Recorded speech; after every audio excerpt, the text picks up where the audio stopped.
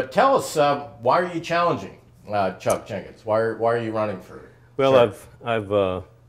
I've always been somebody who's a doer. I do things. I fix things. I listen to people. I take suggestions, and I fix things. And over the last 6 years as deputy chief of the city police, I saw a lot of things in the county that I thought need to be fixed. And you can either stand on the sidelines and you can watch and hope things get better, or you can jump into it and you can try to make a difference. And that's why I'm doing it. There's a lot of things, there's a lot more to public safety that the county residents deserve that they're not getting. And they don't have to pay more for it. There's just more out there and more things that can be done with what we have.